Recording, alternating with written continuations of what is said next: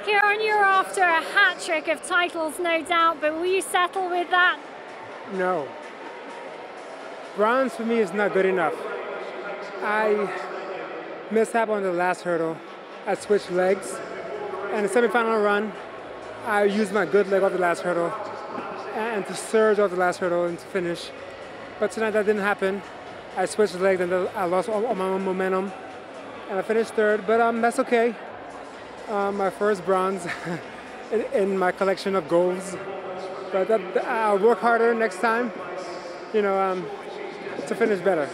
So frustration is the overwhelming emotion? A little bit, I wanted to go. I was so close. I know I could have had it if I had kept on my good leg, but that's okay. Well, let's not forget, it's been a decade since you first, back in 2007. So make me sound like I'm old. No, you just keep on going, you're staying strong.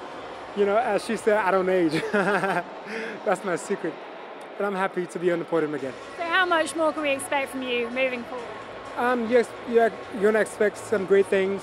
I'll continue to train hard and to stay motivated. How much have you enjoyed your time here in this atmosphere and this crowd? I love London. London's a great crowd. The crowd was amazing. And I'm just happy to come out with a medal. And just quickly, what's your favorite emoji? We're getting all the athletes to tell us. What is it? Your favorite emoji? Emoji? A smile.